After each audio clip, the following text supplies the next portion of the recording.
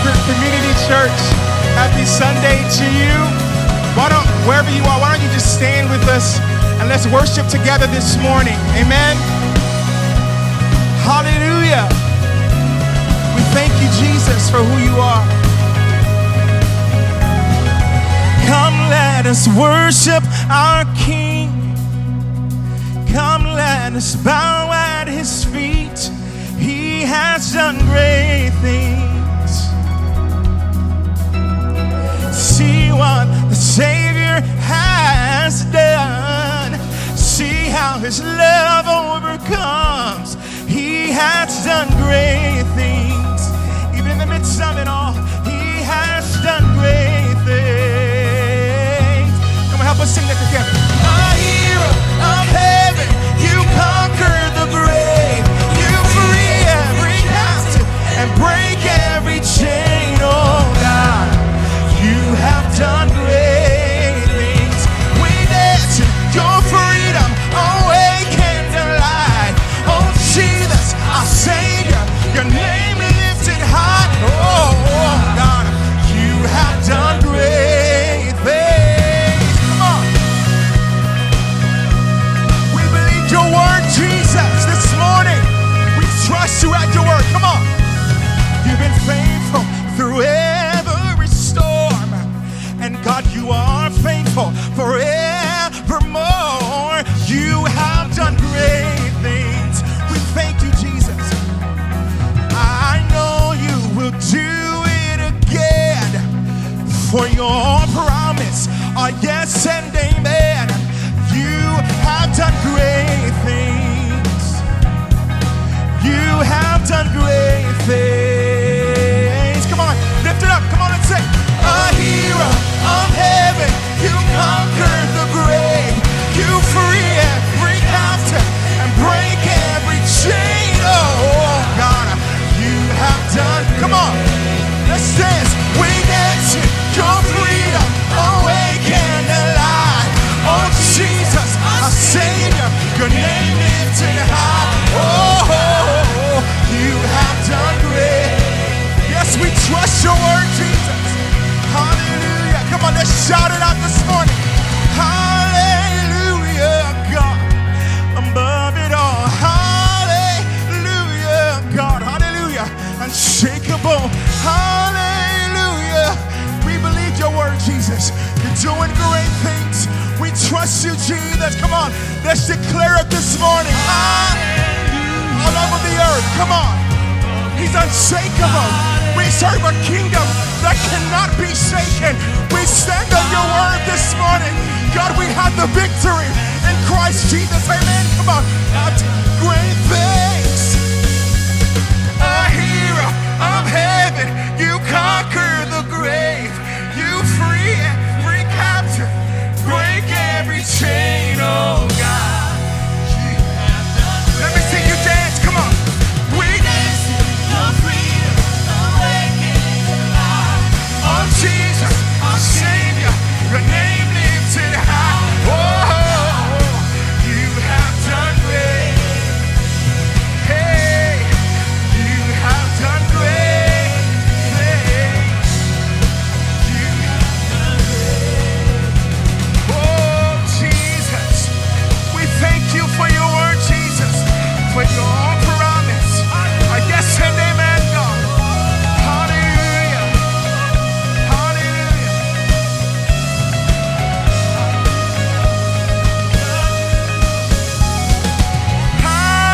Hallelujah, God. Above it all. Hallelujah, God. Unshakable. Just begin to lift up your voice this morning. Just begin to shout hallelujah. Come on. From the depth of your heart this morning. Sing hallelujah. Hallelujah. We sing to you, God. Hallelujah. You're in control of it all. You have it all in your hands, Jesus.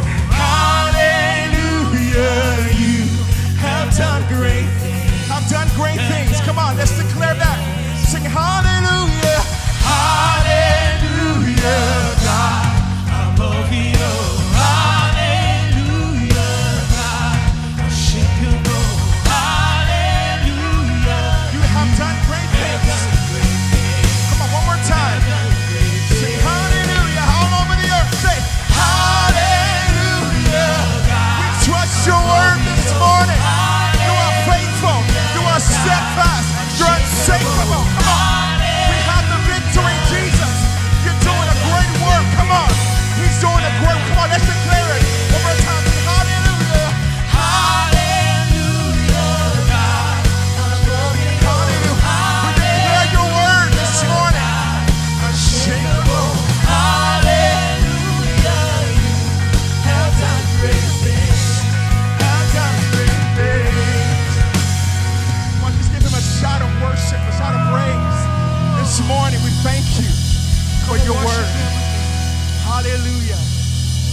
highest praise.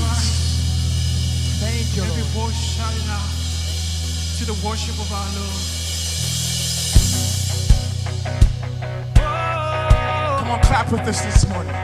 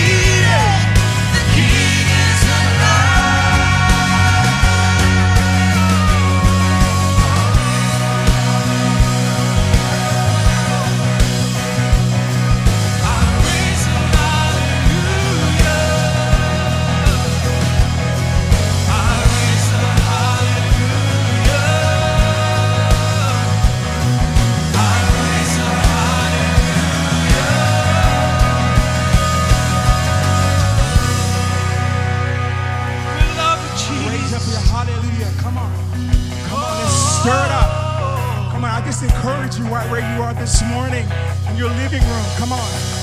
We're going to just put on the garment of praise this morning. Amen. We're going to put on the garment of praise this morning. Come on. So I just encourage you, activate the worship on the inside of you. Activate the dance. Just begin to dance right in your home. Come on. Activate the sound, the movement on the inside of you. Take this moment and just grab somebody and say, we're going to press in. We're going to take this moment and we're going to press in Jesus. Come on. The Bible says he sent Judah first this morning. Robos. Good morning, Ashford. I heard the Lord say, if you're alive in this day, you're alive for a reason. This is such a time. There's no other time that we've ever lived like this. And the Lord said, if you're here, it's not time to become captive. It's not time to become captive to something because it's the easy way. It's the time to be free of captivity and to not fear.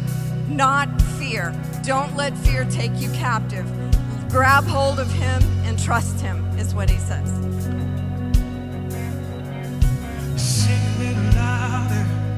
A little louder, a little louder. Come on, can you say it one more time? Oh, sing it a little louder, sing it a little louder, sing it a little louder, sing it a little louder, sing it a little louder, sing it a little louder, sing it a little louder.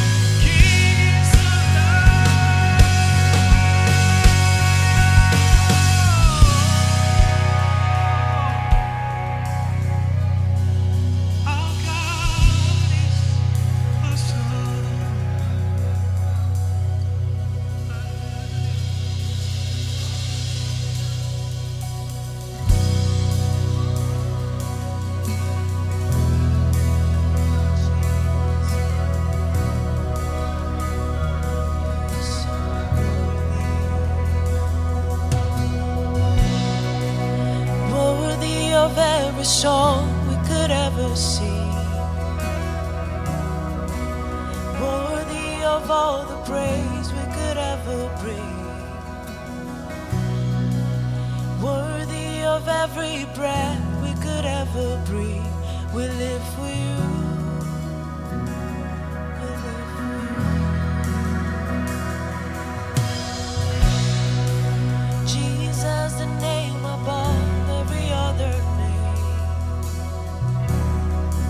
Jesus, the only one who could ever save, worthy of every breath we could ever breathe. We live for you.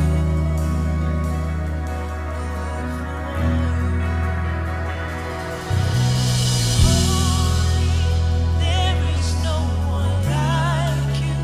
There is none beside you. Open up my eyes and show me who you are. Fill me with your heart and lead me in your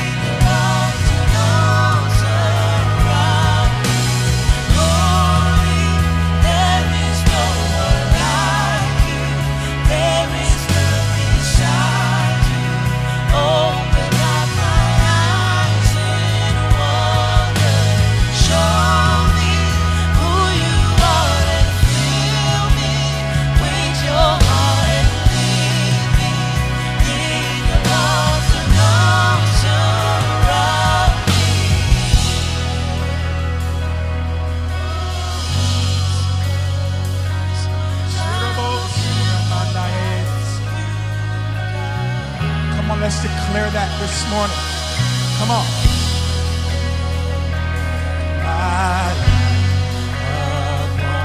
Come on, Denise. It is a firm foundation.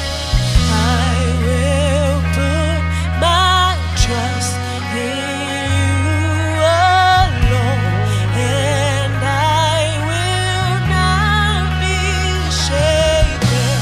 I will build my life upon your love. It is a firm foundation. I will put my trust in you alone, and I will not be Come on, everybody sing holy. shaken. Holy, there is no one like There is no one there is like. none beside. Hallelujah. Open up my eyes in Show wonder. Show me who you are and fill me with your heart and lead me in your love to those Come on, around. say holy. Holy, there is no one like you. There is none beside you. Open up my eyes in wonder. Show me who you are and fill me with your heart and lead me in your love to those around. Come on, say I will. Build my life upon your love. It is a firm foundation. I will put my Trust you, Lord. in you alone, and I will not be shaken.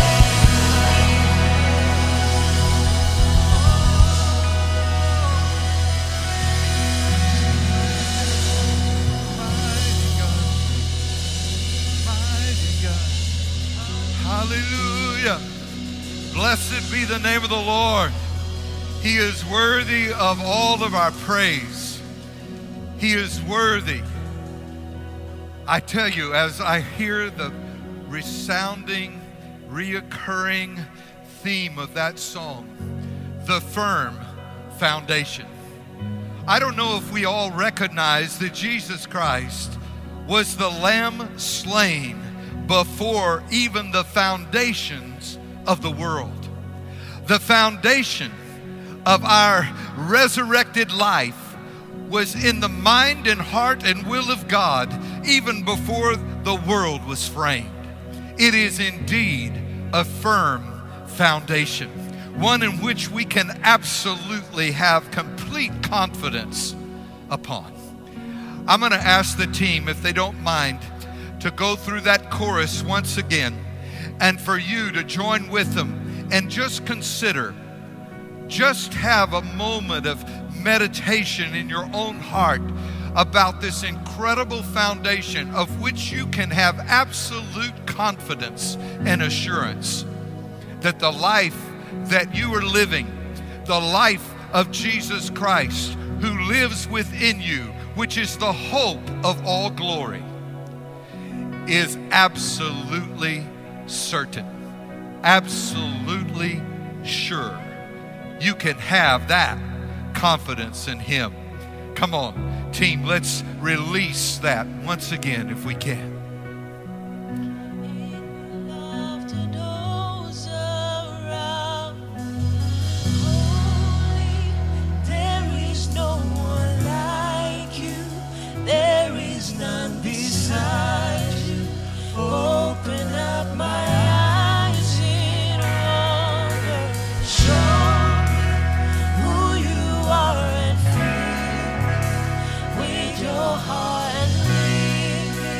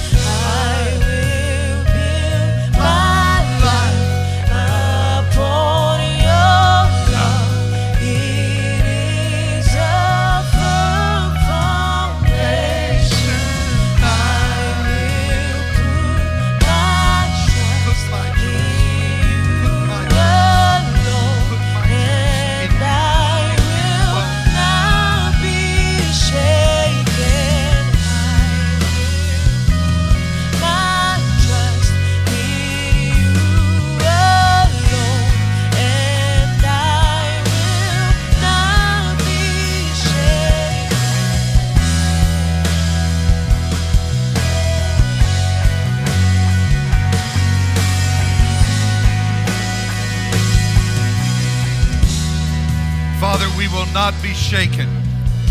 Though deep darkness covers the earth, we have put our absolute confidence in you, our trust in you. We believe you. I thank you right now, Father, that the anointing of your Spirit is hovering over many rooms, many living rooms or bedrooms, dining rooms. But your Spirit, God, is moving. And there is an absolute awareness of your presence. God, we know that the Holy Spirit that is here is there. We know the one who is the author and the finisher of our faith is alive and working and quickening our hearts to hear the word. Father, I pray your blessing and your grace upon each and every one this morning. Lord, that they would walk in the absolute confidence. Blessed assurance, Jesus is mine. A foretaste of glory divine. Amen. Team, I want to thank you so much this morning for this incredible moment before the presence of God. Thank you, thank you. As they are finding their place here, I just want to speak to you for a moment or two before we go into the Word. We'll be starting today in the book of Hebrews. But I want to speak to you about the days that are ahead. There is still some uncertainty as to how we are going to be moving back into regathering together here at Ashford Community Church in Kingdom City. But we know that you need to stay tuned to your emails and text messages, because we will be communicating with you this week to let you know exactly how that comeback is going to be. I'm so grateful that we can have confidence, and I'll speak somewhat to that in the message even this morning, that not only shall we return, but he will return. The author and finisher of our faith, we sang about King Jesus, and surely enough, we need to know him as King. But you know, there are so many dimensions of God's presence. We've just come through the Easter season, and many of the faith, they still worship the bloody Savior. And some of us have moved to a place to where we also worship the risen Lord. But I want you to know there is a soon coming King of glory. One who's going to be wearing a crown. And he's going to come and set all things right, friends. What we've been going through the last number of weeks and months is but a little bump in the road compared to what we know will be coming someday before he returns. And those of us that are as the sons of Issachar are going to know the times and the seasons in which we are living. And we're going to set our heart not to fail, not to falter, but we're going to set our heart on the one who has captured us, the one who has saved us, the one who has redeemed us from the curse of the law and from death, hell, and the grave. And it's that one that we want to rejoice in. So as I said, I want you to stay tuned, be sure and be watching Facebook and Twitter and, emails, and get instructions as we come back together. In the name of Jesus, amen. Okay, let's go right into the Word this morning. And I want to begin in Hebrews. And I'm going to start by dealing with a subject that Tina and I opened up actually this last Wednesday evening. We didn't necessarily think we were going to be going that direction, but yet as we were moving in our conversation, the Lord began to direct us more and more towards these verses of Scripture in Hebrews that talk about, of all things, entering God's rest. That's right. God has a rest prepared for us that He desires for us to enter into. But it's not a rest like a passivity or taking a nap. Though I've been doing more of those lately than I ought to. I imagine some of you have too. Nevertheless, God wants us to enter into what I would consider to be a truly supernatural rest. Something that He's prepared for us. So let's jump into Hebrews chapter 3 and let's listen to what the Holy Spirit says. He says here in verse 7, today, if you will hear His voice, do not harden your hearts as in the day of rebellion, in the day of trial in the wilderness. Isn't that interesting? It's interesting that the Lord is going back and prompting once again Psalm 95 that David wrote. And He's reminding the children of Israel. He's reminded of them, and He's speaking to the new church. And He's saying to the new church, the church that Jesus started, the church of the book of Acts, He's speaking to them and He's saying, look guys, don't follow the same suit that they did, that whenever the wilderness time came, they began to harden their hearts.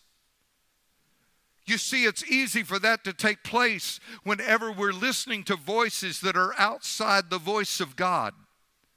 When we are being influenced by elements and by people and by situations and circumstances that are bearing against the very truth of God's Word. But He told the children of Israel and He told the new believers, He said, don't follow suit. In fact, I'm going to go over to Psalms 95, and I want to go to the original text that is being quoted by the author of Hebrews. And I'd like to read it in its entirety. I know that'll take a moment or two, but I think it's valuable for us in laying, as we said, the foundation of this supernatural rest. And I just want to say right now, Father, in the name of Jesus, I ask that the anointing of the Holy Spirit begins to quicken each and every one that's listening today. And Lord, that they would come under the canopy of truth.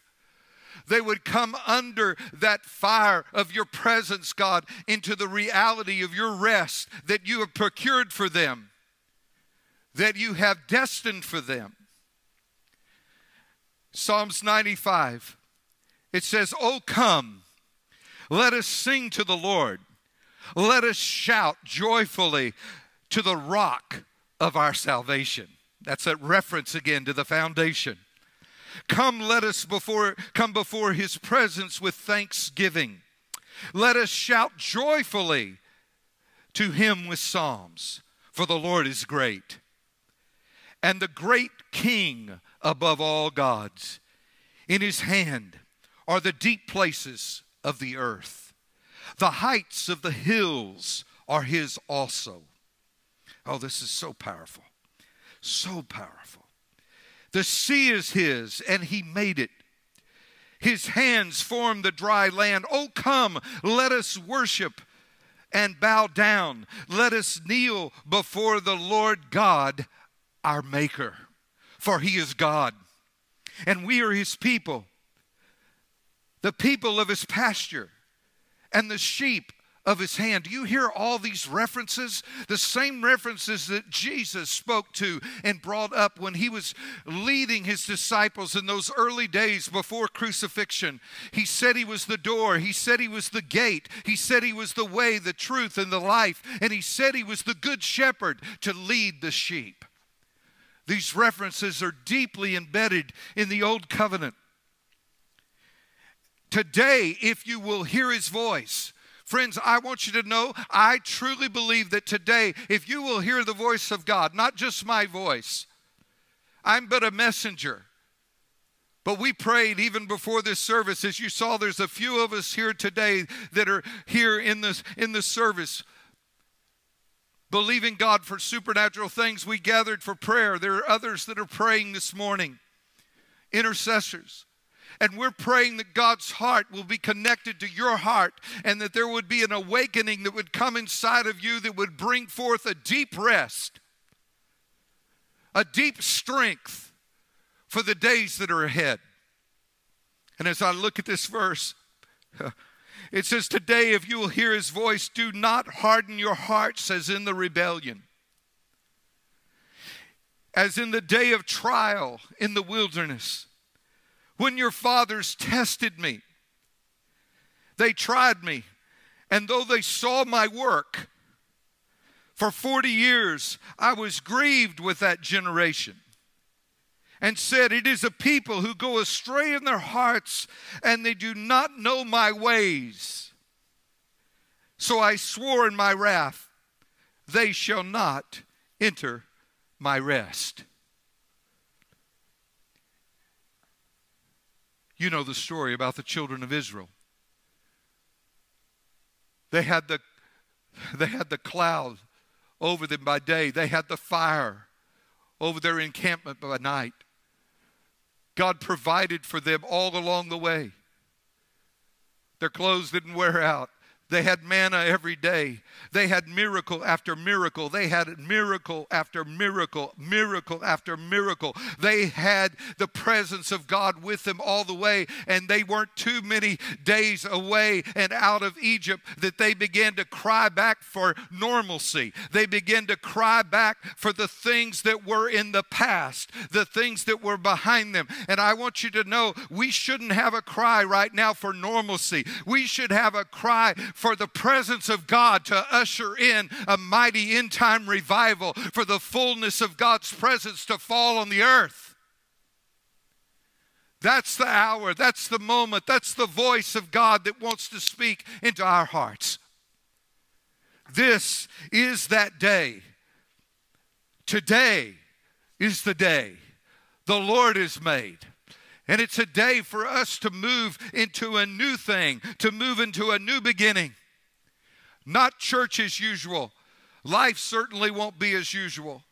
I've seen so many different reports from time to time. I've made very sure that I have weaned myself from most of the negativity that's taking place and all the theories. We've learned that everybody has an agenda. We've learned that everybody has an opinion. We've learned all those things, but I want you to know there's only one voice I want to hear, and I pray there's only one voice you want to hear, and that is the voice of our Master. That is the voice of King Jesus, the author and the finisher of our faith. As I consider this incredible cry of God's heart, because I want you to hear it, in verse 12 of Hebrews chapter 3, I'm moving from Psalms 95, the reference point. And in verse 12, it says, beware, brethren, lest there be in you an evil heart, listen, of unbelief in departing from the living God. But exhort one another daily, as it is called today, lest any of you be hardened through the deceitfulness of sin. For we have become partakers of Christ, if we hold the beginning of our confidence to the very end. Now I want to take a break for a moment. I want to look at this. I want to unpack just a little bit of this. I want you to see something here. He says, lest there be any of you an evil heart of unbelief. All of us go through doubts from time to time, but that's not the word here. In fact, there's 5 different Greek words that have different tenses of severity. But as it comes to the idea of unbelief, again, he's speaking to believers. He's speaking to the new church into Hebrews, and he's saying to them, don't allow that to take root in you.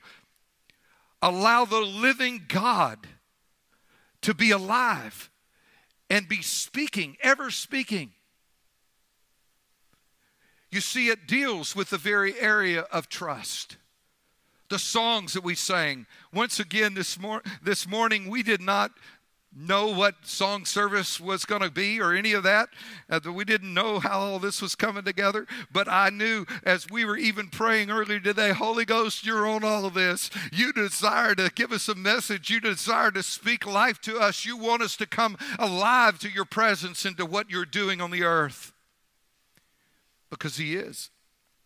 He's doing some amazing things if we have ears to hear the voice of God. We become partakers of Christ if we hold to that beginning. But this evil heart of unbelief, I want to talk a few moments about belief.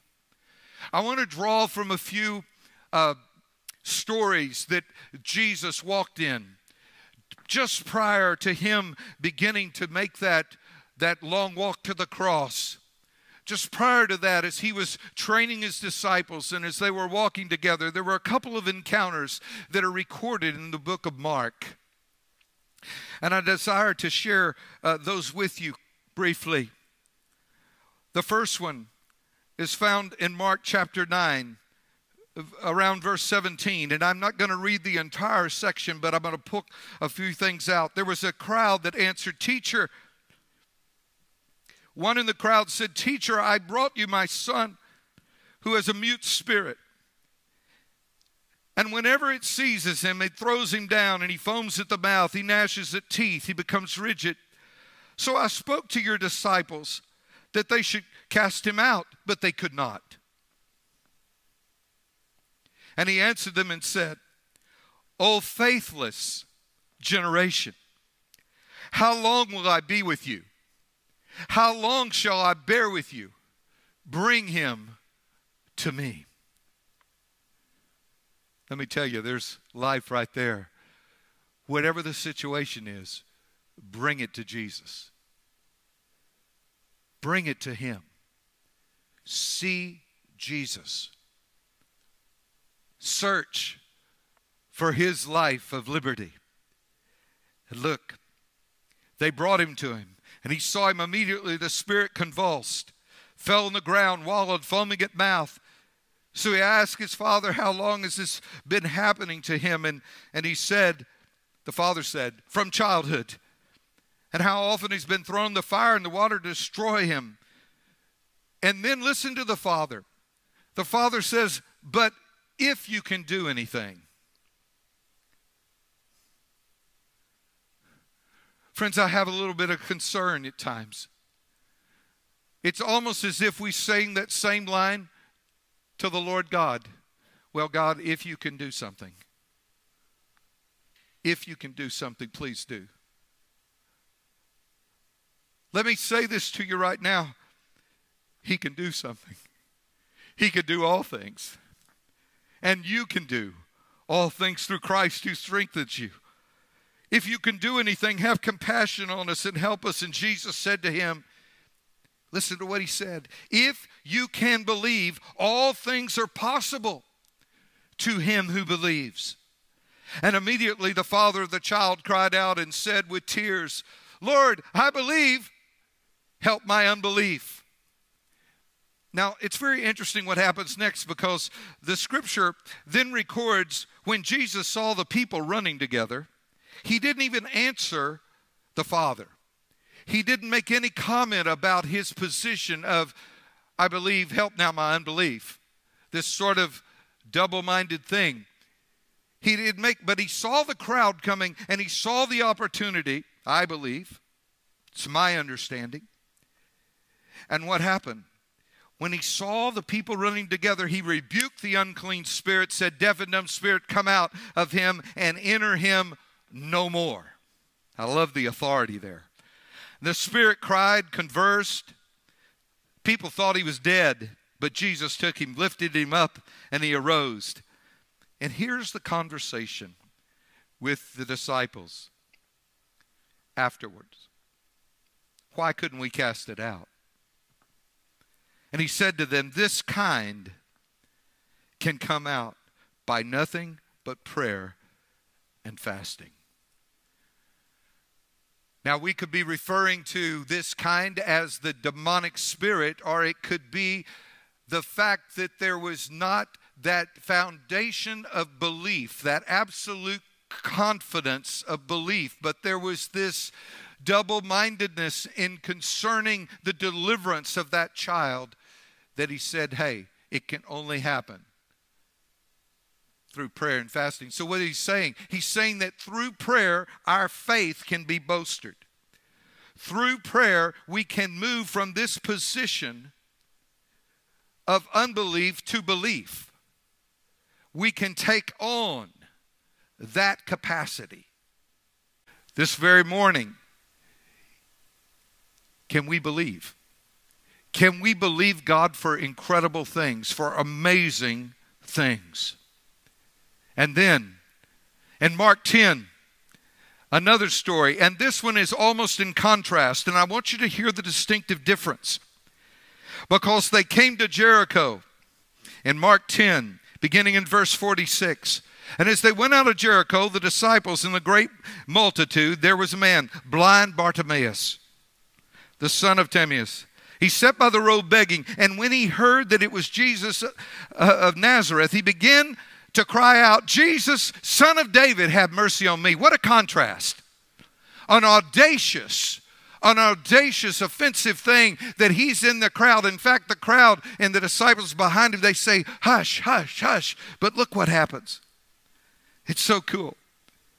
Jesus, Son of David, have mercy on me. And they warned him, Son of David, have mercy on me, because as they warned him, the Bible says he cried out all the more. What is our cry today? And look at this. Jesus stood still, commanded him to be called, and they called the blind man, and this is what he said to him, be of good cheer. Rise, he's calling you. And throwing aside his garment, he rose and came to Jesus. And Jesus answered and said to him, what do you want me to do for you? And the blind man said, Rabboni, that I might receive my sight. And Jesus said, go your way. Your faith has made you well. And immediately he received his sight and followed Jesus on the road. I want to submit to you that both of these stories resulted in Jesus bringing forth the request. But one was predicated on absolute confidence, assurance, a cry, an audacious, a passionate, a pressing into, God, have mercy on me, bring it forth. And I believe that Jesus, he said, hey, go your way. Your faith, what you believe, has made you whole. Whose report will you believe? I think that is a resounding thing that we need in our hearts. I think we need the clarity in our spirit in these hours. Knowing our sins is forgiven and righteousness in Christ is absolute. But everything about Hebrews is about better. It's about Jesus being a better Moses, about Jesus being a better Joshua, about there being a better way. I mean, you go through page after page and chapter after chapter, and Hebrews is saying, we have it better. I want to declare to you today, we have it better than many of us imagine. We have it better because of whom we have put our trust and confidence in. We have it better, without a doubt. But I want to go back before we conclude today, and I want to look at this idea of rest. You might say, John, it seems like you went on this rabbit trail of faith. No, not at all. As a matter of fact, the reason that I believe that God was so displeased with the children of Israel of not entering into his rest was because his rest is what declared to the rest of the world, specifically even his Sabbath rest, is what declared to the rest of the world that God was God. All the other gods of the earth were driving gods. They were constantly work. But when Jesus came on the scene, he typified what God was saying even under the old covenant when he commanded the children of Israel to enter into the seventh day of the Sabbath rest as he entered into rest, which was just to say, You don't need to work today. I've got this. I've got this. Can I declare to you this very morning that God the Father says, I've got you. I've got this. This is under my charge in the fact that I desire my church to come forth as this shining gem, as the bride of Christ, radiant and beautiful and powerful. But perhaps we need to adjust, we need to recalibrate our hearts a bit. Over the next number of weeks, I hope to talk about that recalibration. I hope to talk about the things that are vital for us in order to keep our blessed hope. I want to read you a verse of Scripture that I desire to leave with you today that you ponder on, and then we'll finish up this Hebrews passage. That verse of Scripture is in Titus 2:11, and it says, "For the grace of God that brings salvation has appeared to all men, teaching us that denying ungodliness and worldly lust, we should live soberly and righteously and godly in this present age, looking for the blessed hope and the glorious appearing of our great God and Savior, Jesus Christ." Friends, are you looking for His coming? Is Maranatha on your lips? Come, Lord Jesus, quickly. Are you in concert with what the Spirit of God is speaking at the end of the book of Revelation, where He says the Spirit and the bride say, "Come, come, Lord Jesus." There's something in the blessed hope that recalibrates us as the body of Christ and the church to walk in the light as He's in the light. And look at this. He who gave Himself for us, that He might redeem us from every lawless deed and purify for Himself His own special people, zealous for good works. You're special, guys. I'm thankful. I'm special. You're special. But we're special for the zealousness that comes on us for good works. And speak these things, exhort and rebuke with all authority, and let no one despise you. Believe me, friends, I believe there's something very vital for us to be connected and not disconnected from the truth of the gospel that speaks of the return of Christ. That's why I say what we have just experienced through this pandemic is but just a little bump in the road compared to what a day that is coming in the future before His return.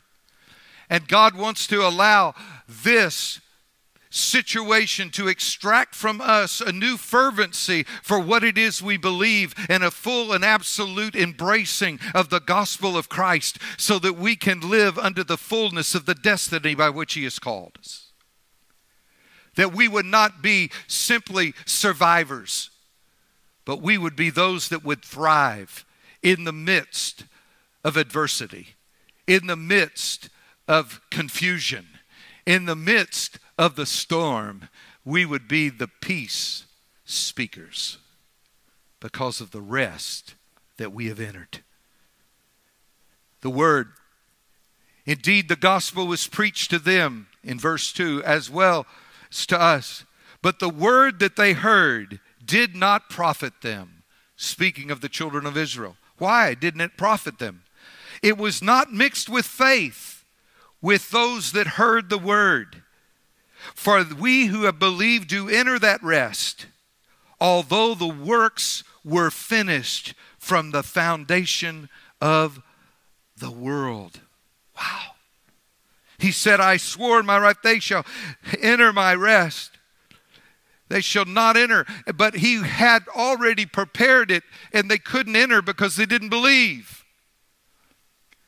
I want us to enter into that supernatural rest. The one I prayed about earlier. The one that we prophesied. The one that God is speaking to us about. We shall get deeper into this as time goes. For if Joshua in verse 8 said, given him the rest, he would not have afterwards spoken of another day. There remains therefore a rest for the people of God. There is something that is remaining, something that is sure, something that is steadfast, the rest of God. We can enter it. For he who has entered into his rest has himself also ceased from his works, as God did from his. I want to pray for you. Father, in the name of Jesus, I pray, God, that today we would not harden our heart, but we would hear your voice, and we would walk in the assurance of that which you have done for us. We would know beyond a shadow of any doubt that you, being the author and the finisher of our faith, are faithful to complete what you started in us. Against the day, you are faithful to complete all that you began. And we trust in your word. We trust in your promise. And we say yes and amen. So be it. I will reflect, live in, enjoy, swim in the rest of God.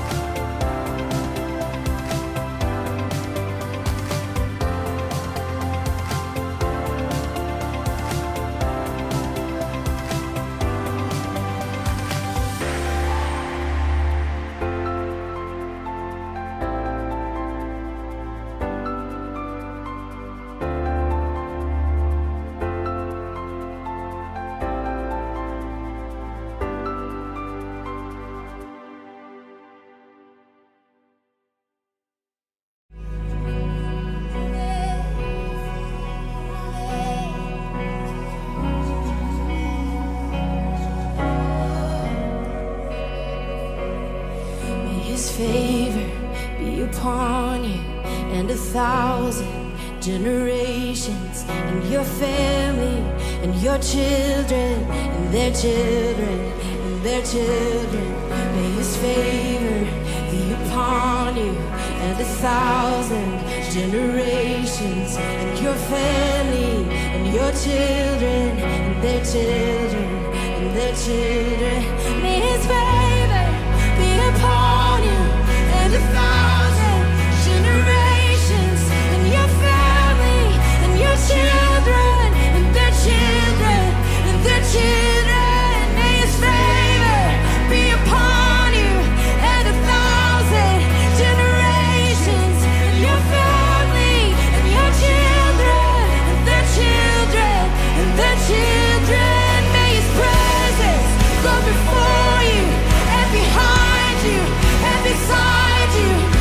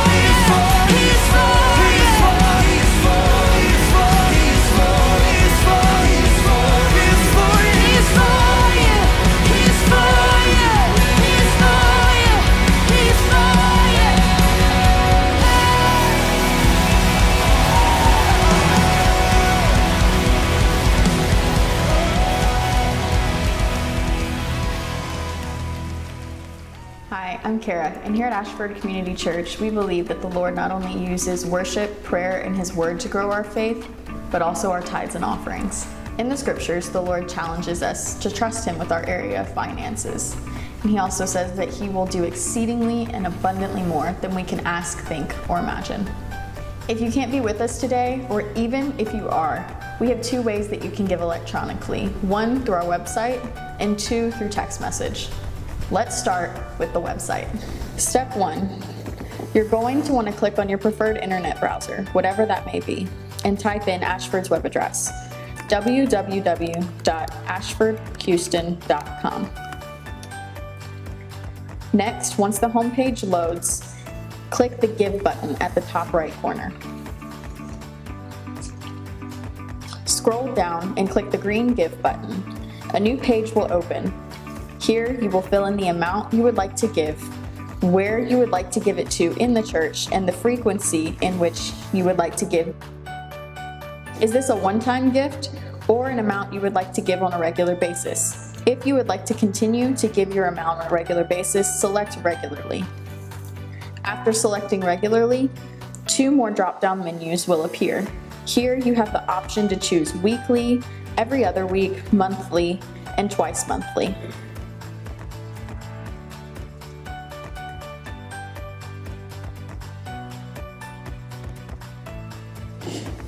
We want you to have complete control over your giving.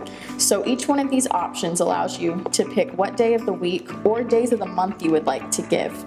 With all of these options, you can even choose when you would like to start your regular giving.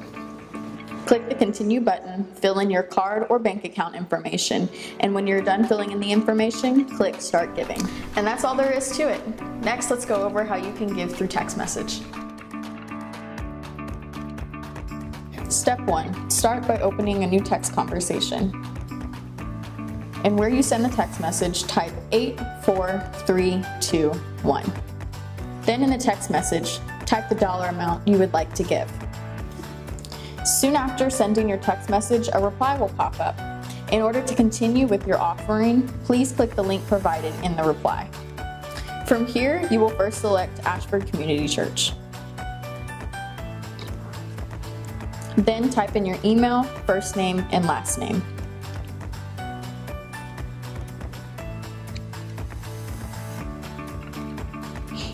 Add your bank account or debit card information.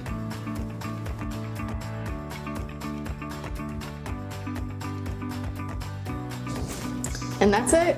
These are the two ways you can give electronically at Ashford Community Church. Thanks for watching.